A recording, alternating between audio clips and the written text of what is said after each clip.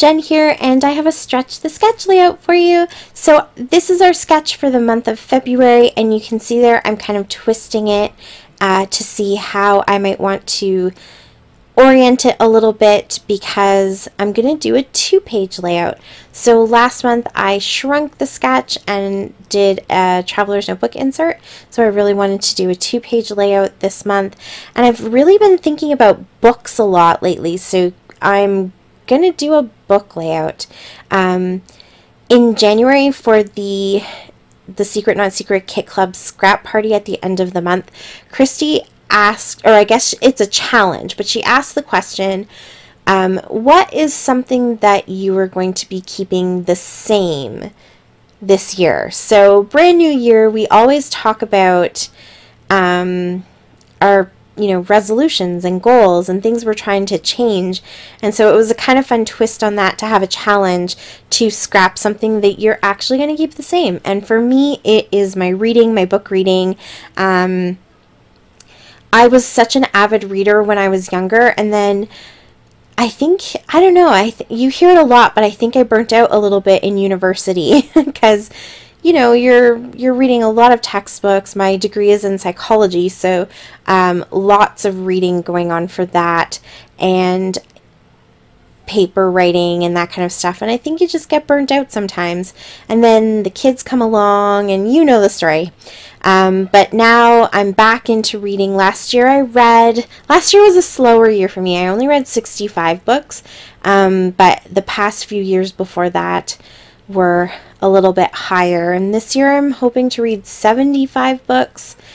That's a pretty good goal for me. I think it's definitely an attainable goal for me, so I don't want to give myself something too high, but I'm envious of all of those people who can read 100+ books a year, because that definitely used to be me, but I'm not sure if I'll be able to do that quite yet. But I just really wanted to pull out this collection that I have here from Finders Keepers called Libris Schmibris, and it's just this really fun book collection. It's very beautiful. You saw me kind of flipping through some of the papers, and they're just so gorgeous. And I've been hoarding this because it cost me a ton of money. I was one of the first people to order the collection. They had sent this to a couple of people in Canada, but they hadn't gotten any orders for it yet at the time that I contacted them, so they were working out shipping and everything, and so it ended up costing me like almost $100 for the paper, 2 washi tapes, two stamp sets, I think.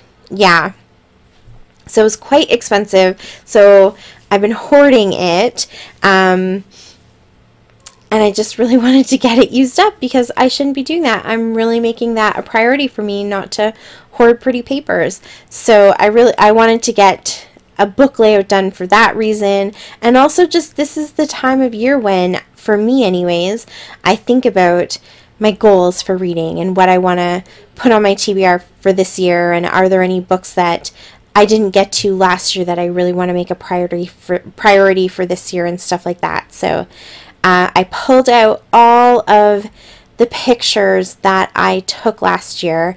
I usually take a TBR picture at the beginning of every month. Even if I forget to post it on Instagram, I've usually taken one, because for the longest time I was putting all of this into my Project Life, and because I didn't do Project Life in 2018, and I haven't really done anything for 2019. I just have all of these pictures that I'm in the habit of taking, but I hadn't done anything with them.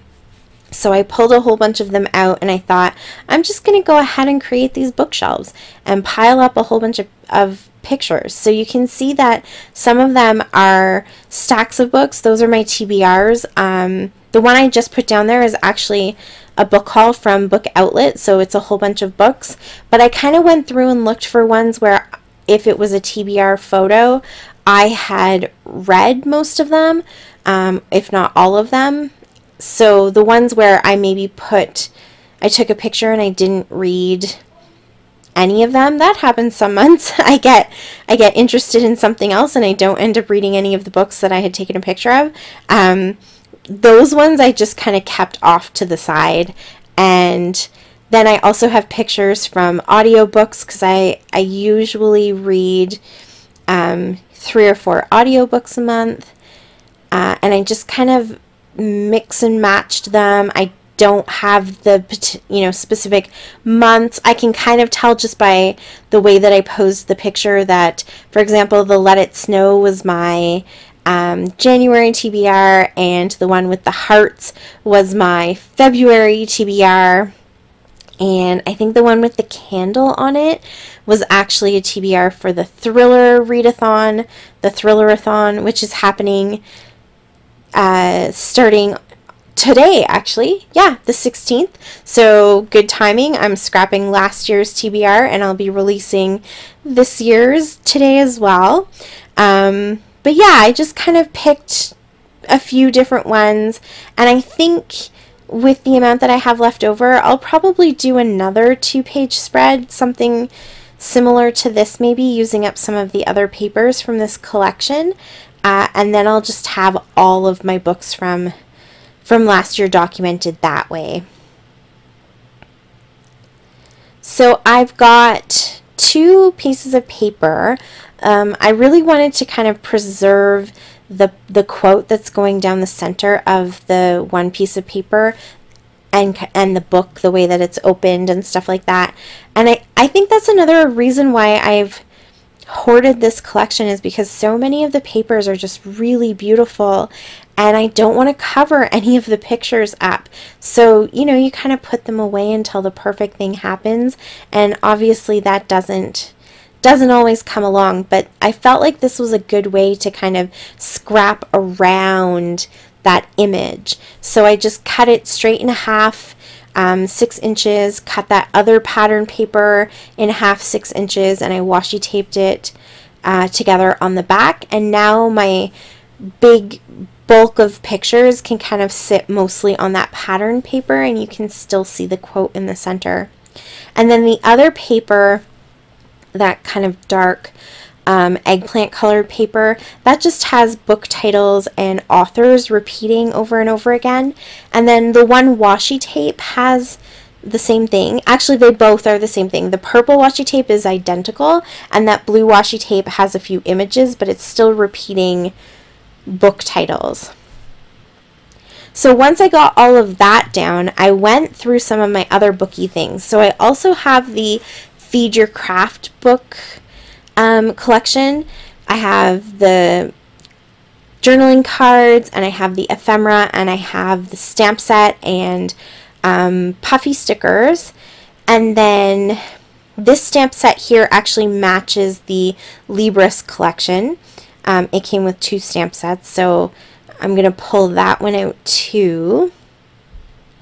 And I do have a few other booky things. Like I have some ephemera and papers from Paige Evans and from Pink Fresh Studio. Well, in this shot you can see that one bookmark that's lying down on its side there. That came from Pink Fresh Studio, I think. So I do have a few other booky things, but some of the colors are just a little bit too bright. This collection very much has that kind of faded look to it, like everything looks a little bit like it's been dyed with tea or something like that. So I wouldn't call it super vintagey, but just kind of muted or more subtle. So not all of the other little bits and pieces I had really matched, but some of that some of that Feed Your Craft collection worked well. So this is a combination of the 2 stamps. The repeating word stamp that you can see in the background, it just says books, books, books, repeated in different fonts and sizes. And then the bookmark is from the Feed Your Craft. And I kind of liked that this brings a little bit of texture, and I can kind of add my own color to it. So I was really trying to match that yellow that's in the collection to get a little bit more of that into the embellishments. So I'm just going to go ahead and really messily paint those two bookmarks. I let the ink dry a little bit, and then I'm just going to go ahead and paint those and let those dry. While they're drying, I'm going to take that same bookmark stamp and go ahead and stamp it on some actual book pages. These are just leftover pages that I had from a DIY I did in October, where I cut out the shape of a pumpkin and made some book pumpkins. And then this stamp set here, which one do I use? Okay, so I do end up going with the Finders Keepers stamp set. So it's just that exact same book that's open. I'm going to stamp that twice on the book paper too. It just goes off the edges a little bit of my stamp block, so I'm kind of pushing down on those edges. But I have a bunch of other stamp sets that I ordered from different places. They don't really have names or manufacturer information on them, because I think one's from AliExpress, one might be from Wish, I think one was a gift. So I'm not quite sure who makes them, and they're really, really cute, and I use them when I can. But if I can use a stamp that I bought from a company, I'd rather support that company. So that open book kind of works, plus it matched, so I went ahead and used that one instead. So now I'm just going to go ahead and kind of put together a little cluster down at the bottom here, roughly in the same place as in the sketch, and instead of using banners, I've got my bookmarks. So those kind of represent the banners that you see in the sketch. So I'll play around with them a little bit. I also cut from one of the cut apart sheets in the Libris collection.